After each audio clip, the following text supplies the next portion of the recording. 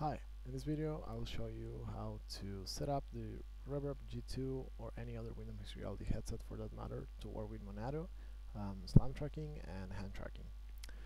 The first things to do is to get our fork of basalt. This will be the project we'll be using for inside out tracking. If you're using Ubuntu 22.04, you can just use the Debian file and install it with apt, or if you're using anything else, you can install it from source. The minimal version will suffice, as this provides the library that Monado will use. You just copy and paste these commands and you're ready to go. For hand tracking, you'll need to get Onyx runtime. You can get it from here. You just download the Linux x64 archive and then just decompress that. You'll get a lib and an include directory, and you can move those into USR local, and that installation should be ready. After getting Onyx runtime, you now need to get the hand tracking models. For that, you can go to the Monado repository. This is the commit I'm at, and then you can just run a script from here called get-ht-models, and that'll get the models and put it in the proper place. Now we're ready to just build Monado, and for that you can follow this documentation page, in particular the section that says installation from source. You can just follow this, and when you eventually do the configure step in cmake, you'll get that feature slam is on because we had basalt found, and we'll also have the hand tracking driver on because we found Onyx runtime. Okay, now we can just build Monado and wait for that to compile.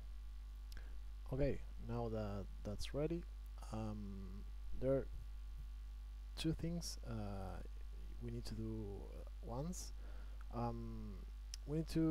So the headset has 3 cables. One goes to the power outlet, and then the 2 other cables are for USB, and the other is for the display port.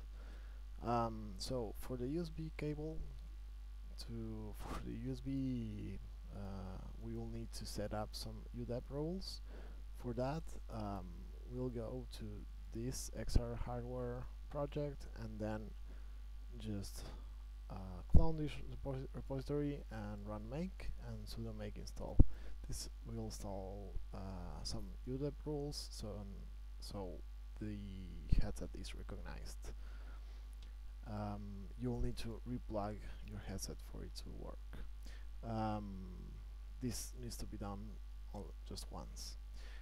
Then for the display port, if you run xrender, in this case my GPU has 3 display ports and 1 HDMI. I'm using 2 monitors, and my headset is connected in the 3rd display port. So for this I need to, some headsets are recognized as non-desktop, which is something you can read by looking for non-desktop output Monado. You can read what direct mode is and what the non-desktop property is, but in our case we'll set the non-desktop property in this way. If we are using DisplayPort 2 port, we just say that port, we set the non-desktop property to 1, and if you're not sure which port you're using, you can just start Monado, and while Monado is starting you can run xrender.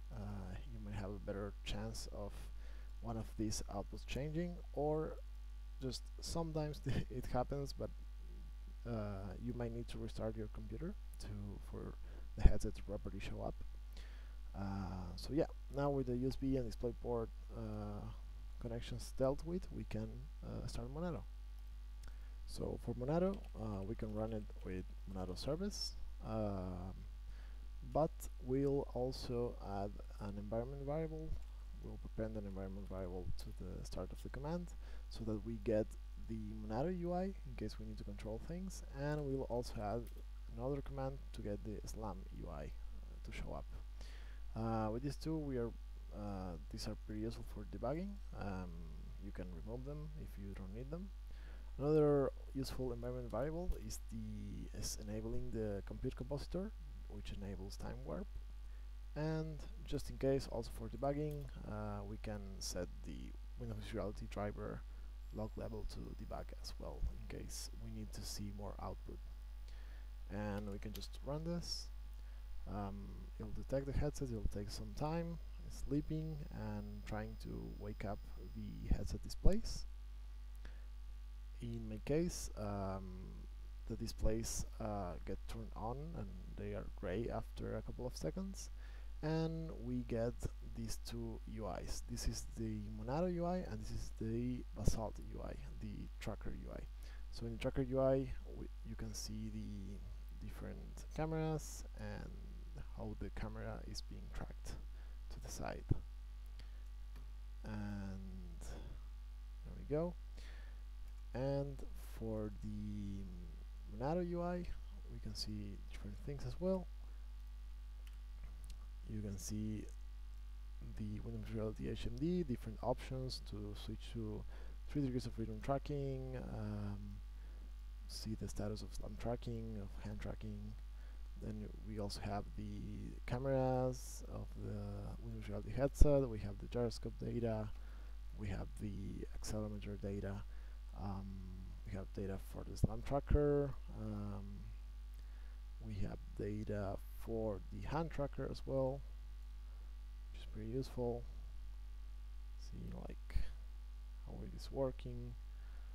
Here we go. And yeah, that's it. So now with the screens turned on and everything working, we can just start an application, like for example